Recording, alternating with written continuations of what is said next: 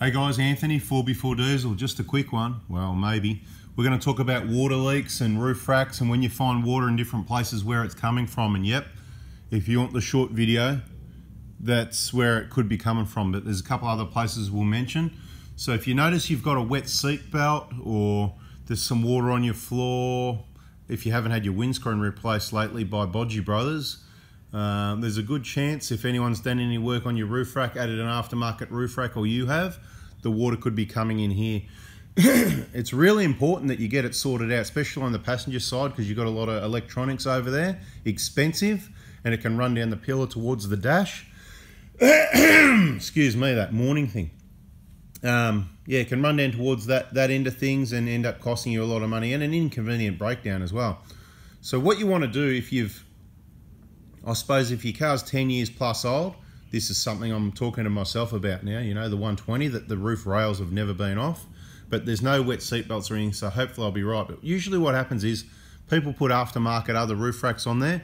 There's a couple of different ways these are sealed up. What Toyota do is they put sealant on the bolts that go down in the hole, so it's sealing down in the thread down there. So that's one way it seals. They also put a bit of sealant around, like a very thin bead around here on the outside of this. And there's rubber. So there's rubber that seals most of it. But the water, you just have a look. So you've just got a track here. That's how the car's built. And this rubber trim, it just sits in place. You know, that can just lift out, right? It just sort of clips in. There's not much holding it in there, right? That's why they can blow away as well. But, excuse me.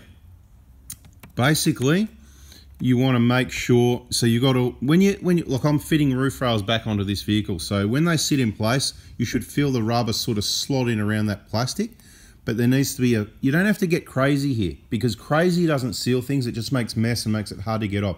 A tiny little bead around the outside of that, right, and a little bit on the thread, so then you've got it sealed by the bolt, you've got it sealed by there, hardly anything's going to get in there because of the rubber, but if it does sit there, or it's parked on a certain angle where water's constantly running down into here and it's pooling and sitting there, can slowly work its way through there if it's not sealed. That's why I'm telling you, that seal, and the backup plan is the bolt as well. So we're going to, because of course that might be sealed there, but if water got to the bolt, it could run. So long story short, it's a short video, right? The other one is if you've got a sunroof, which obviously here we haven't, you've got to make sure you keep cleaning those sunroof drain holes, because if they block up, it'll overflow and you'll get water going places as well. That's the other one. They're your main two ways water can get in. If you haven't had Bodgy Brothers, you know, replace your windscreen. If Bodgy Brothers have been out, there's a good chance maybe they didn't do a good job with the urethane, cleaning up and you know, we've got someone for windscreens. If you're around Melbourne, you know, his name's Dave, you know, just look, if you need a windscreen and you're around Melbourne, west side, north and west, I don't think he goes south, southeast, sorry, but, you know, he's a top bloke, mate. He's been around for ages. Shoot me the text message for the windscreen guy if you're around Melbourne anyway, I'll hook you up. Bada bing, thanks for watching, hope you liked it, hit the like button.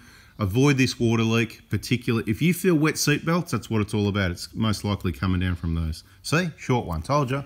Hope you subscribe, turn the bell on. We've got free batteries and other awesome information on our channel. Check out all our playlists and better information and videos coming soon. See ya.